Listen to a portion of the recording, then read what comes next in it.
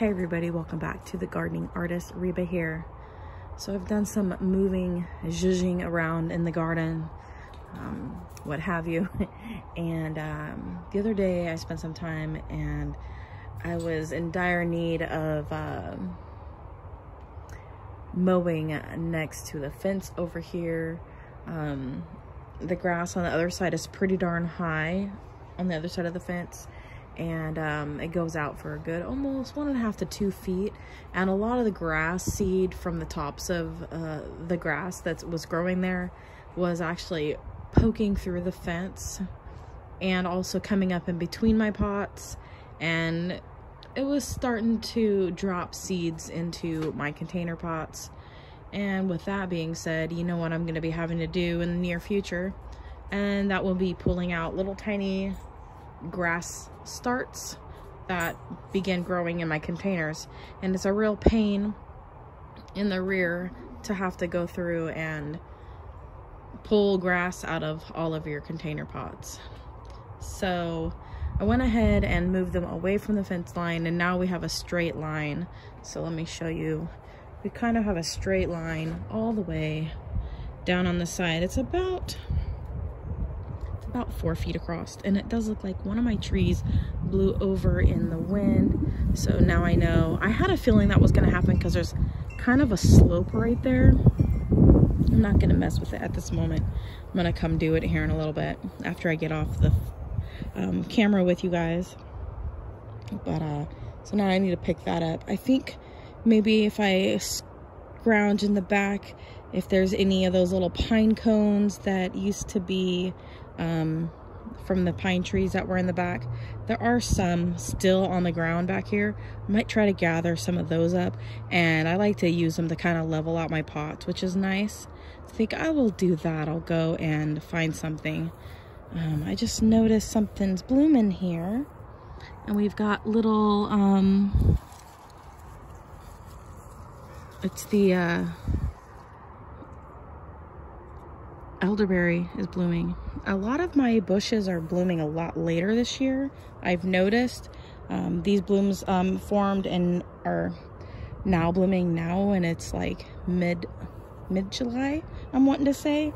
And then I have another one here, one of my other elderberries. I'm trying to see if I can see it.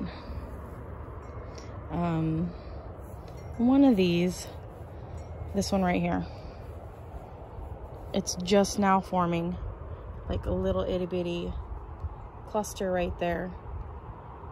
And that'll be blooming probably in August. It's very, very late for it to be doing that. So I have those over here now, but now we have a straight shot all the way down this area, and it's away from the fence line, and it's pretty much straight. So I really will only need to move these little pots here out of the way, do some weed eating, but I can mow right up next to them, and then I can get in between individually because these little pots are easy to move, and then I can weed whack all of the grass down that grows up in between on that side. Now on the other side, I have picked up some of these little rug strips at Dollar Tree, and they're rubber on the other side, and I thought they would make great like a weed barrier. I'm not really worried about the grass dying underneath of them because the grass in this yard grows back so quickly that even if I have it down here for a long time, the grass will all grow back again. So I'm not really worried about that at all. It doesn't take very long for it to grow back. So I have all of these all done up here. I didn't get to 3 of my little what do you call them, tomato starts. They're still in the little cups I bought them in, and I never did get around to potting them up. I do have one pot, I think right over here, I can put one in, and I have a tomato in this one and a tomato in that one over there. So and then I could put one in here, and then I think I could put another tomato in this one right here. There's just a couple pots in there that have some soil in them. So that's what I'm thinking. But the rug was really good just so that I don't have to weed eat around my pots, because my weed eater was starting to tear up some of my pots because I've had some of them for a little while, and I don't want to have to go out and buy a new pot right away. So I figured this was a cheap option, was getting some of these little rugs. I might go back and get another small handful of them, and then that way I can have all of my fig trees on them as well. And maybe even over by around my greenhouse would be really nice to have some down around the greenhouse as well. I am not planning on moving these out of this area again while we're living at this house, because I guess the last 6 years I've been trying to find the right area to kind of keep everything, and there's really no good spot in this yard. I'm always having to move things around. So I'm thinking I'm gonna try to leave them where they are. They're far enough away from the fence that I don't have to worry about it. The only thing I liked about having them up against the fence was when the wind blows, how that one tree fell over, because the wind catches the upper portion of the trees and it acts as a cell, and they fall over with the wind. So that was the one good thing I liked, having them up against the fence. But with the grass growing tall on the other side, it was really better for me to pull them away. So I need to level out that pot and maybe put some of those large rocks in the top of it, and go from there. It should be all right after that. So that's what I'm thinking about doing. I also might even put another rug strip along the other side so that I don't have to move the elderberries. So that is an option. The figs are coming along very, very well. I've been noticing a lot of figlet formations on a lot of the figs. I do kind of have them all together really closely right here, but that's okay because they're all fairly young. And I really don't mind having them that close together because I'm not really going for a lot of fruit production at this point. I'm just going for, you know, for some growth. I am going to need to prune them back just because I want to keep them on the smaller side for when we do get ready to move one day.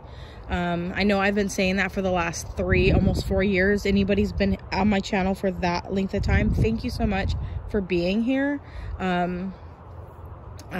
So I mean, if you're subscribed and you're still watching, I mean, really from the bottom of my heart, thank you so much, because I don't make a dime from my YouTube channel. I do this strictly for the joy of just making videos, and I tend to yap on a lot, and I don't always have a point. So anyways, thank you so much for being here. So my figs, they're doing good. I have this one here, looks really wonky on the end. I don't know if you guys can see that. This is a fig Nior de Corom.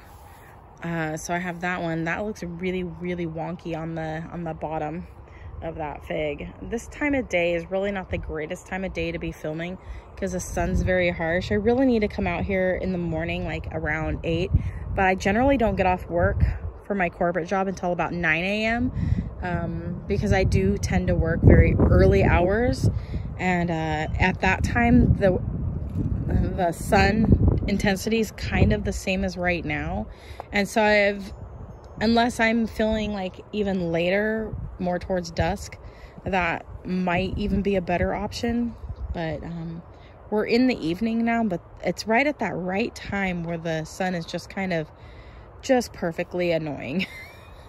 I guess, if that is such a thing. Anyways, so let's walk over here, or maybe I should walk from the other side, I don't know. But I have some other ones. This one is my Palermo Red. I have a little figlet on it. So a lot of figlet formations on a lot of my figs this year. I did fertilize the majority of all of these figs this year, especially in the smaller pots. I can't remember if I did it in the larger pots. I'm wanting to say that I did, but I can't remember for sure. Shame on me if I didn't. This one here is the Sisters. I got this particular one from, oh, what was the guy's name? It's hard to keep track of all the people you get stuff from because some of them are a little bit more memorable than other people. I can't remember. It was somebody out of Northern California. Anyways, it's called The Sisters. And anyways, it's a nice little variety. I was able to determine, I hadn't heard a lot of people talking about this one, but I was able to determine last year that it is a common variety, and it's putting on a bunch of figlets on it. So they are on the smaller side, but they're definitely worth it because it's a very productive little tree. So it's definitely worth it in my opinion, especially for this area. Noticing that it has as much fruit set as it does at this time of year is really great. I'm hoping that I'll be able to eat the fruit from it next month. It's probably going to be ready, if it's like last year, I'm wanting to say everything seems to be about 2 to 3 weeks late this year when it comes to fruit ripening. So I'm hoping that with them being in the greenhouse and having that head start and then having fertilized them, that they will actually, you know, ripen a lot sooner this year. This one here is called Cherry Bourbon. I got this one from Sacred Origins. Now, I actually didn't get it directly from her. I did get it from another person. We did a trade with like Rodgrod or something like that. I do have quite a few of the fig trees from her collection, and I've had the most success from those. And so I cannot wait for that to ripen. I do have one really good sized one right here. And that is way bigger than even the Sisters. And the development is much quicker. So other ones that I'm seeing development on here, I do have some little ones in here, and they've been swelling. I've been trying to water them and give them a lot of good water. This is my Gros Monstrous de la Terre. So it has a few little figlets on it, and it is doing very well. I'm hoping to be able to try that this year as well. I see little figlets on a lot of them. I'm just trying to point out some of the ones that I'm seeing the most growth from. I'm sure I will miss some. I have some here that I got from Sacred Origin. This one is putting out some little nodes for figlets. I have Creme de Mora, and then Crema de Mora is this one here that I was just noticing the little figlet formations. And this other one here is Crema de Mango, and I have 2 of that one in this pot. So that's looking good. Last year she sent me some of the cotton candy variety, and they are, I thought that they had, one of them or 2 of them had died during the winter, but they all survived, and they're all growing very nicely and have a lot of really great growth. No fruit this year on that, I would suspect, but I'm excited for that one. The name alone, cotton candy, come on now. And then this one here has a bunch of figs on it, and this one here is Gulbiu, and it's a French fig. And so I'm excited about that. The amount of figlets that it has on it this year is very promising. I am definitely keeping note. I'm going to come through with my notebook and physically write down the ones that I see the most growth on, and be keeping an eye and keeping a tally, because that's how I'm really going to know which trees for my region that I need to keep, and then which ones will be getting culled in the future. I do see some figlet formations on this one over here. This is Sunfire. I'm really excited about this one because I've not heard a lot about that one. So I do see some fruit forming on that one. I wager to say that that one's probably got smaller fruit. And then coming on down, these ones, so I have all these ones in crates. These are my definite keeps down in this section. And then I have some in this section that are possibly duplicates and or get rid of eventually, possibly in my culling section. Some of them are really great varieties that are on a lot of people's wish lists and that sort of thing, but for me, in the areas that we're even thinking about moving to, some of them might not do as well because we're possibly going to be moving to a little bit colder region, And the LSUs, I'm not sure if those will do good in a colder region, so I'm not sure if we'll be taking those ones with us. It does look like I've got some fig formation here on this one here, and this one is probably one that's good in the cold region. This is Bataliga. I'm butchering that.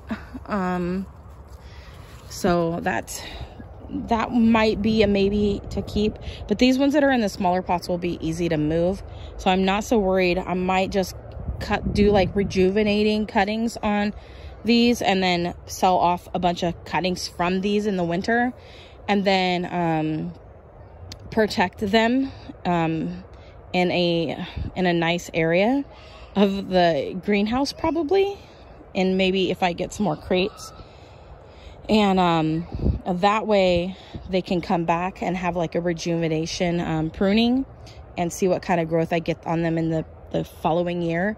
So I might be doing that with quite a few of my fig trees, is giving them some drastic cutbacks, even though they are on the smaller side, the majority of them, just for moving purposes for in the future, and then also just kind of experiment to see how well they'll do with just being trimmed back, and then seeing how they grow the next season. I have had a lot of really nice leaves on a lot of the fig trees this year.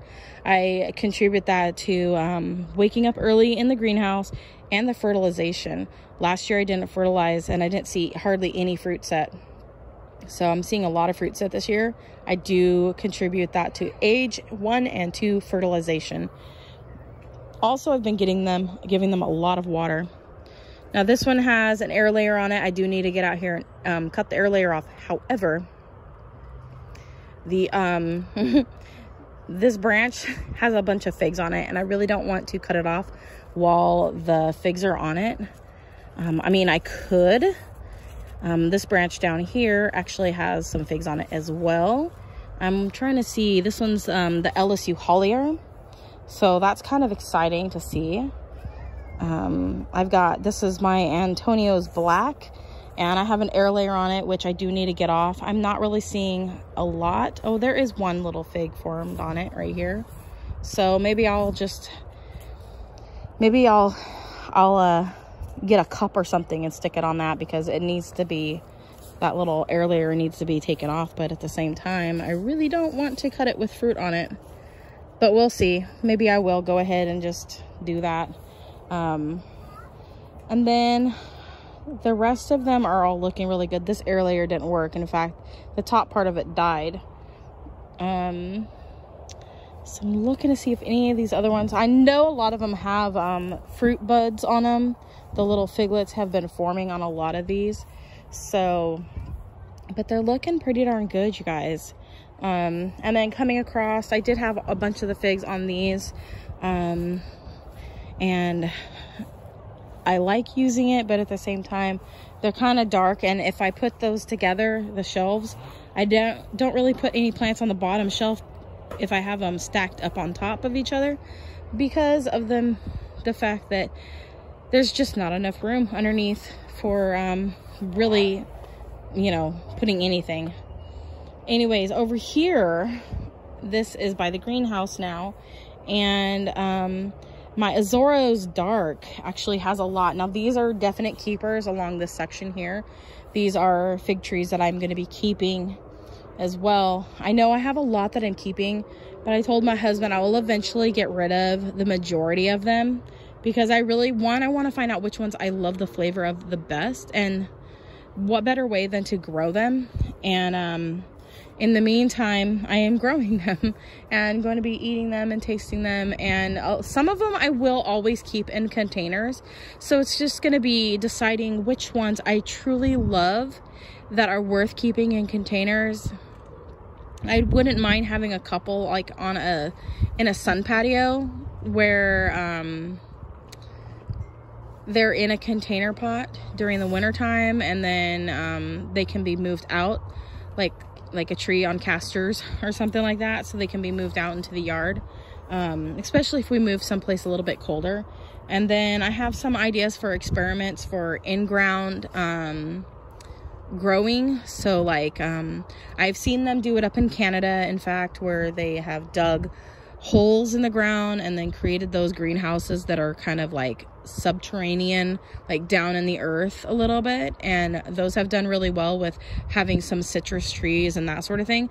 So I would really like to try that with my citrus trees and with a few fig trees, and possibly a couple other little things. So that is an idea that I would love to experiment with. But my Azoros Dark is really starting to take off here with getting its fruit set going. And then the other one next to it is Harry's Crete, and it's looking really good.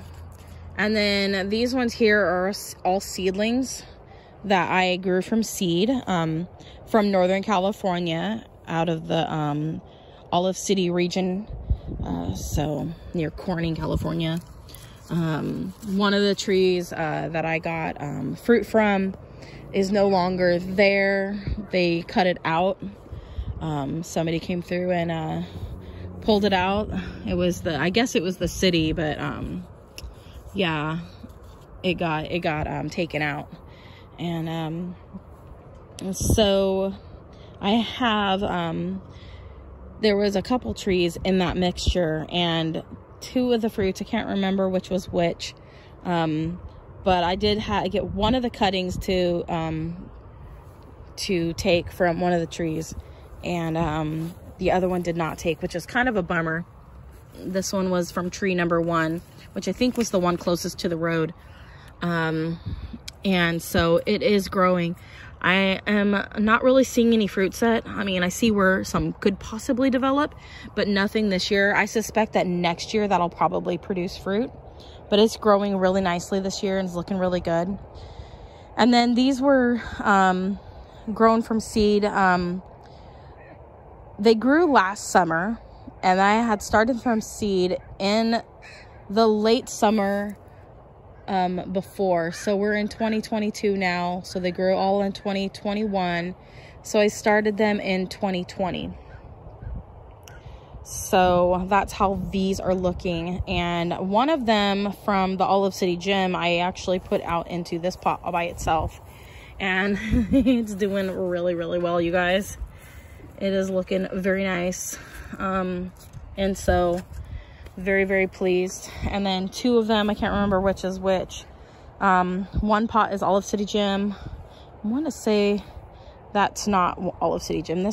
These were seedlings from fruit from tree number 1.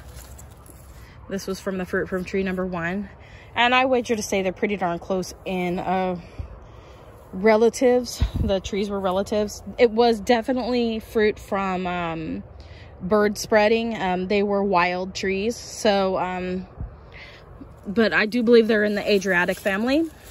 This one was from fruit tree number 2, fruit from the tree. These are all seedlings from that. I'm just kind of picking off the gross leaves. And then this one's here is from the Olive City Gym, and these ones tend to have more leaves like this on it, I've noticed. And so we'll just have to see how it goes. They do have the fig wasp there in Northern California, so there is that. I've got a few really cool looking little trees along here. It does look like I've got some fruit set here. This one here is trying to put out fruit, and this one is, of course, the label's facing the other direction, you guys.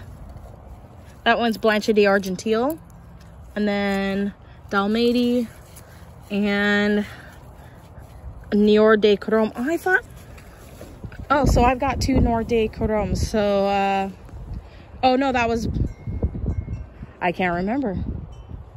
I may have to call that one if I have a duplicate, because the other one's setting fruit a lot sooner. So I may, we'll see. And then these ones were from Olive City Gym, cuttings from my niece when she was living there, and some more right here.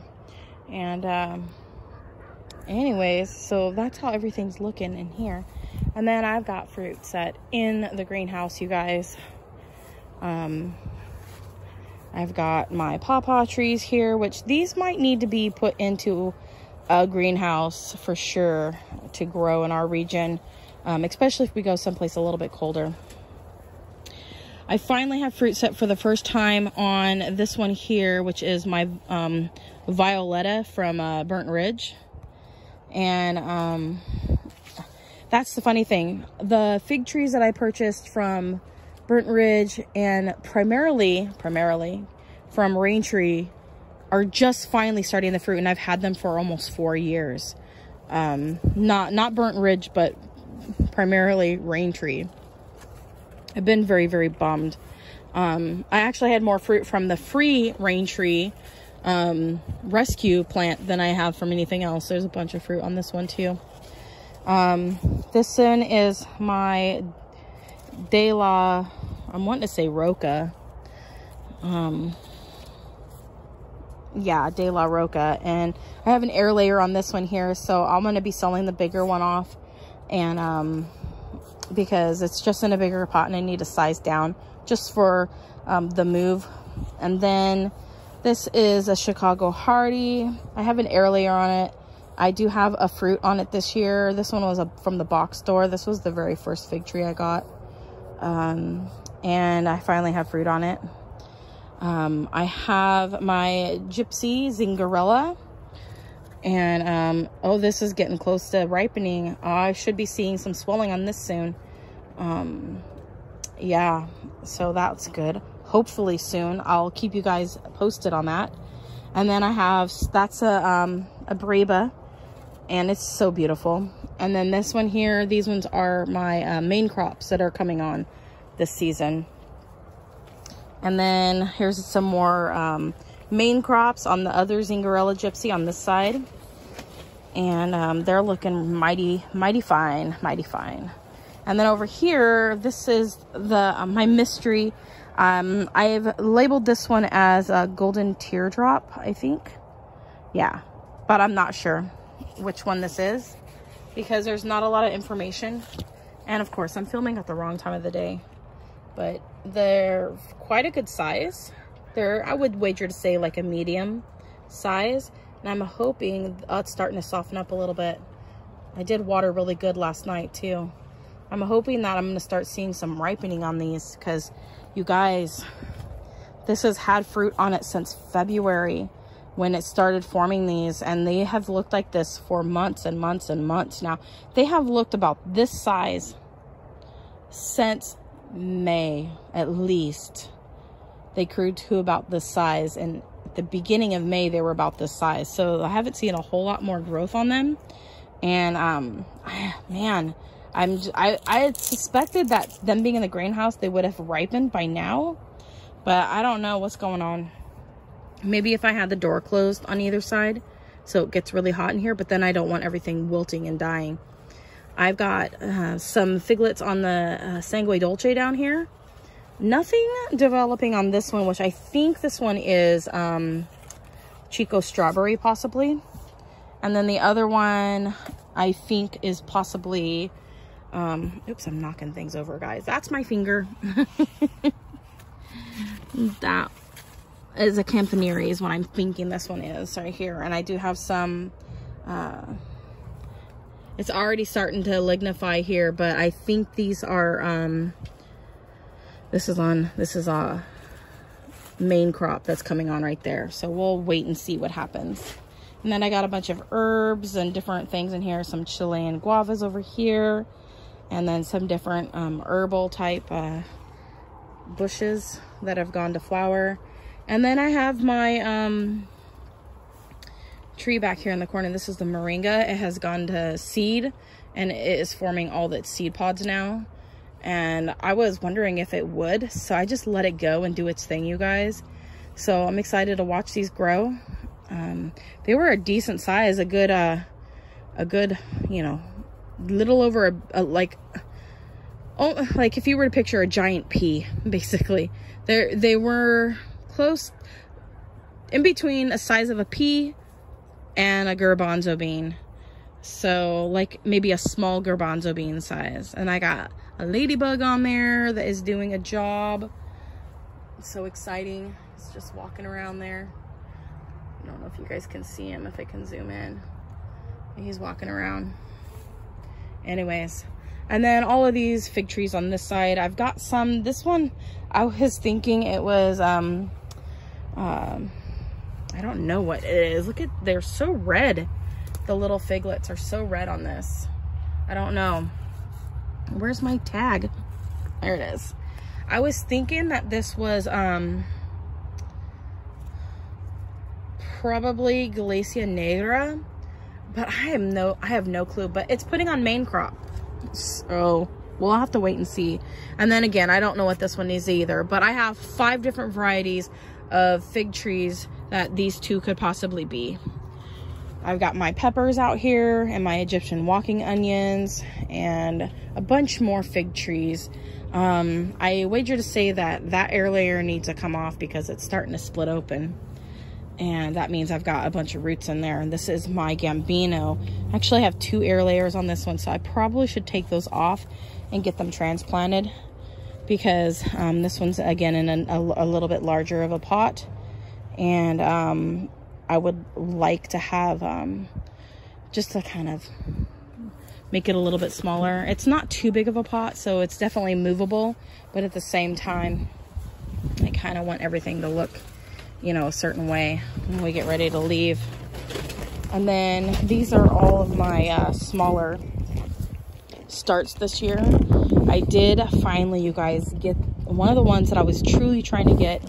And this will be really what determines what kind of fig trees I end up keeping, are the ones that I have tried to get for the longest time. And one of them is Havati d'Argenteuil. I actually have 2 of those in here. And then I have some other ones. I do have a Bordesau Rosa, which I'm kind of excited about that one.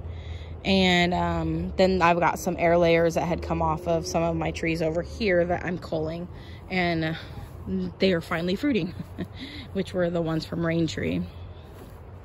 Some of the ones from Rain Tree. And so I've got a lot of new growth on this Latarua right here, and it wasn't doing a whole lot. And now that I've pruned it back, it's growing out very lusciously. And the same thing with some of the other ones over here. And I've actually seen fruit set on some of them now.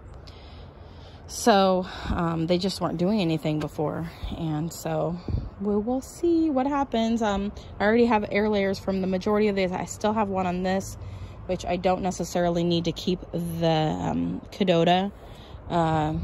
So I'm probably going to go ahead and get that one out of here as well.